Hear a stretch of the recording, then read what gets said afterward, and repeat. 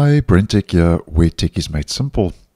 So today I noticed that I received a new app in the Microsoft Store.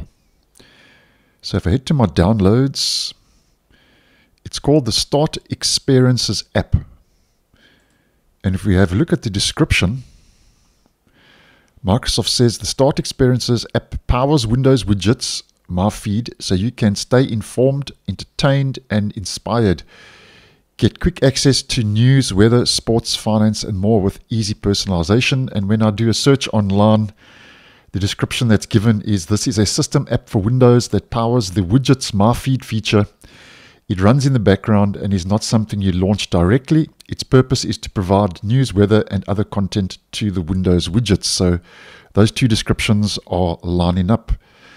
Now, I say new app because this is the first time I've ever seen this on my Windows 11 device.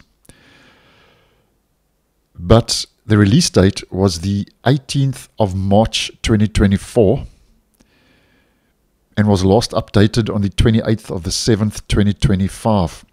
So this seems to be something Microsoft is pushing out region specific, because if I go online to the United States Microsoft Store for the region of the US, I see that it's been available in the US store online for quite some time, and there are even reviews.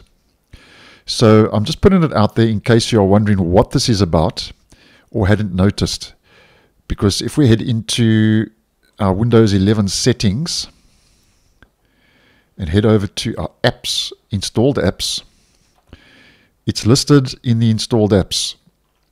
So if we scroll right down to near the bottom, Start Experience app, 3.94 megabytes in size, so it's quite small. If we click on more options, you cannot uninstall it.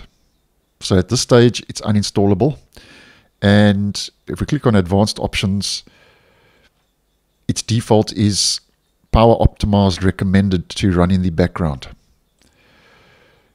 And if we head to startup, it's not listed as a startup app.